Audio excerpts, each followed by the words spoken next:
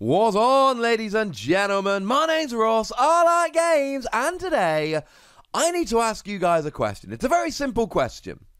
Would you spend $3,000 on a Keyforge deck? Because that is a question that is being asked to the community at the moment, and evidently the answer is yes. Now, this isn't just any Keyforge deck. So we did have a deck that went and won over in Denver. It was Bahamut Alplarissa Heifetz, and it did win the Denver Vault Tour.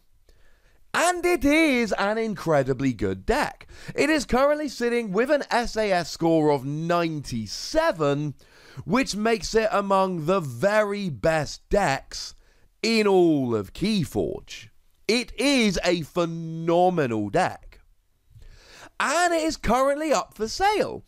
It is being advertised over on Facebook, and the person selling it basically said, I listed it for $5,000, and I said that if I got an offer in the range of $3,000, I would auction it. And he did, so he is, with a $3,000 starting bid and $100 increments. So the crazy thing is that $3,000 might not get you this deck. It is just the starting price of the deck. If you want it, well, you better go pay $3,000 and hope you don't get outbid. Cool. So, is it worth it? And we'll take a look at the deck in a moment. But the first thing you need to think about is, and again, this isn't the only thing to worry about. We'll get to all the points.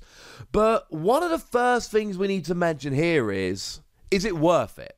Monetarily speaking. So if you win the Vault Tour, you get yourself 500 Amber Shards. And that can be spent on a bunch of stuff, mats and shirts and bags and all of that. Realistically, you'll probably get a couple $100 worth of stuff from that. I'm not going to sit here going through all the permutations and trying to work out the value and all of that. Let's just put it at somewhere in the region of a couple $100. It could be more or less. And you also get, for winning a Vault Tour, you get free entry and travel to another Vault Tour. Now, I've been hearing that this is somewhere in the region of an $800 limit. Which means that if you go to a Vault Tour with this deck, or any deck, and win, your expected return is somewhere in the region of $1,000. But remember, it's not just the $3,000 for the deck, you've also got your travel accommodation to the first Vault Tour, where you take this deck to try and win. So we're probably somewhere in the region of spending $3,500 with an expected return of $1,000. But there's no rule that you can only take this to and win one Vault Tour. Now, if it's a sealed Vault Tour, you can't take it, but any Archon Vault Tour, essentially from here until the end of the game, which will hopefully be many, many years down the line, you can take this along and go ahead and win. And then the amount you're winning just increases and increases and increases. So you're never going to make your money back from one Vault Tour. But maybe if you end up going to 10 Vault Tours and winning them all, then all of a sudden you've spent $3,000, plus a little bit extra on travel, etc. And you're walking away with $10,000 worth of stuff. That's pretty sweet. Of course, what you're winning at Vault Tours is swag and travel to a new Vault Tour. You're not earning money per se. But of course, it's not just all about Vault Tours. This is a Power 8 deck, which is gonna give you access to other tournaments in the future. We've not been given information about tournaments that need certain power levels, but at some point, we've been told there will be tournaments where decks have to be certain power levels to enter. So you automatically, and it is the deck, not the player, so you will automatically get access to those tournaments if you buy a deck like this. And that, for me, is one of the biggest selling points, quite literally, is that this will buy you entry into tournaments that you might not have a deck that's good enough to get into. Of course, side note here, just because you've got a really good deck does not mean you're going to go and win the tournament. You need to be a very good player as well, just putting that one out there. And of course, it all goes up to the World Championships, which is going to be for the first time next year. There's no Worlds this year. They're letting it bed in for a year before they do that. And it might be that this deck is good enough to win the World Championships. And if it is good enough to win the World Championships, I think there's a lot of people that would pay $3,000 for that. At the end of the day, the message from me is very simple. I ain't ever going to pay $3,000 for a Keyforge deck. Because I have a wife and a 1-year-old child, and my wife is pregnant with child number 2.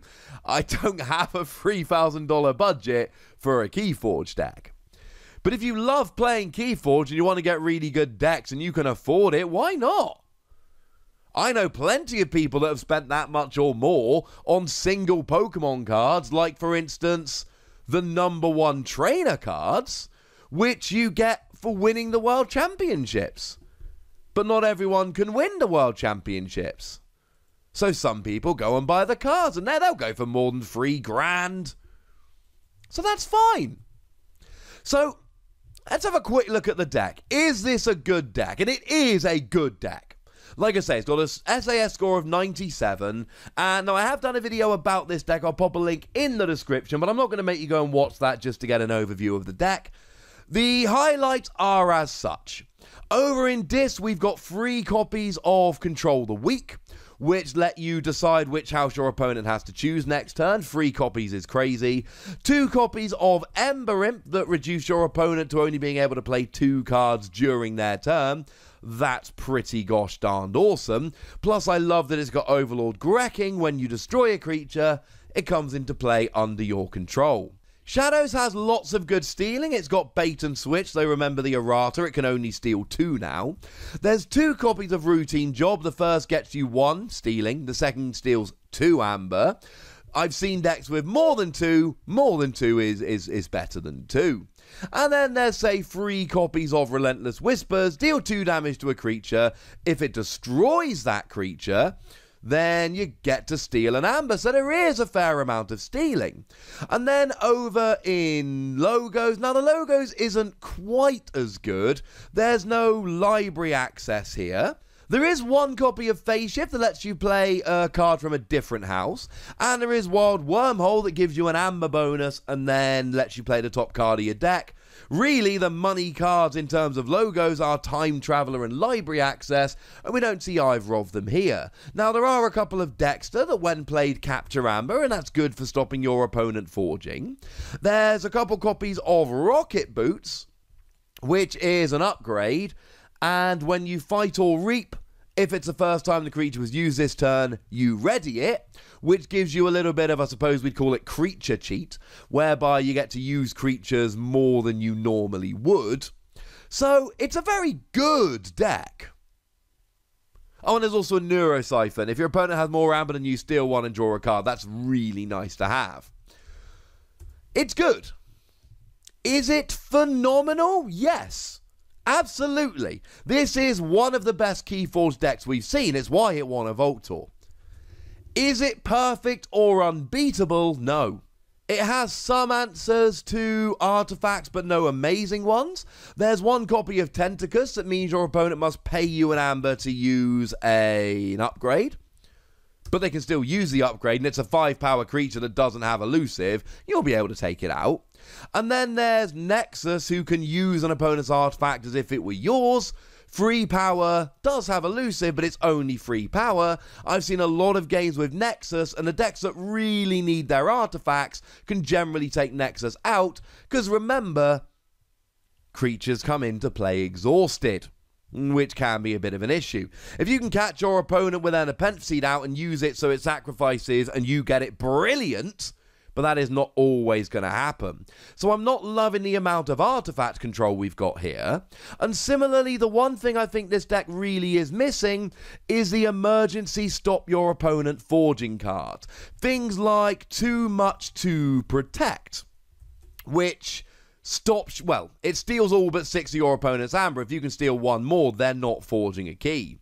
Or things like Doorstep to Heaven, that reduces both players down to 5 amber. Or Effervescent Principle, that gets rid of half of each player's amber rounding down. That's what I mean when I say emergency stop forging cards. Those cards whereby it doesn't really matter what your opponent has, you are going to be able to stop them forging a key next turn. And I think that's the big thing missing in this deck, though I do worry slightly about the artifact control. And that's not to be mean on the deck or down on the deck, let's be clear. It is very, very good as a deck. Very, very good as a deck. But we weren't asking whether it's good. If the question was, is it a good deck, it would have been a very quick video. Yes. The question I asked at the beginning of the video, is it worth $3,000? Would you ever pay $3,000 for a Keyforge deck? And the answer is, if you love Keyforge and you can afford it, it's a great deck.